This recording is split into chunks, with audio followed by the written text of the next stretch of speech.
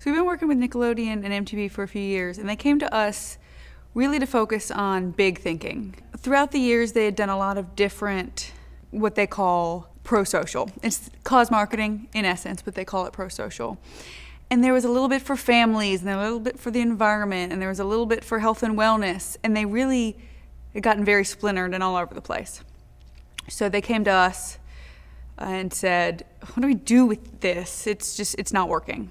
And we agreed with them and said, oh, let's find something much more cohesive that blends what kids are looking for in something that they can lead and be a big part of and really make an impact in, but also let families feel good about some of the programming that their kids are watching. And so the Big Help was born. And the strategic focus of the Big Help was to take all those various areas and identify for Nickelodeon which ones were most important to kids and families. And we netted down on 4: environment, health and wellness, education, and community.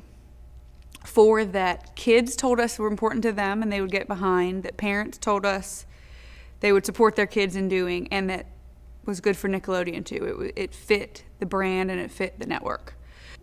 You know, with any cause program, you want to make sure that you can actually see action. You can actually see, in this case, kids making a difference.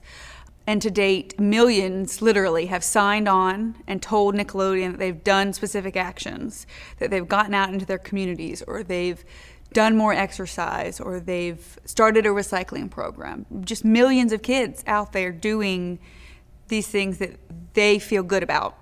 And in addition to that, it really has become a rallying cry for Nickelodeon. They embrace the Big Help as the company-wide cause initiative, and even now this year, they're taking it to the White House and to the mall there in DC and becoming part of the Let's Move initiative with their Worldwide Day of Play Day. And hundreds and thousands of kids are also going to be taking what they said they've been doing and really bringing it to life on that day. Nickelodeon came to Rawle Murdy because we have a history, we have an expertise in really honing in on what a consumer wants, not just what they're telling us they want or need, but what will really get them to take an action. And that's what the Big Help did, was identify those areas that kids and their families could really take an action and feel good about. And really, at the end of the day, made them feel better about themselves, made them want to do even more.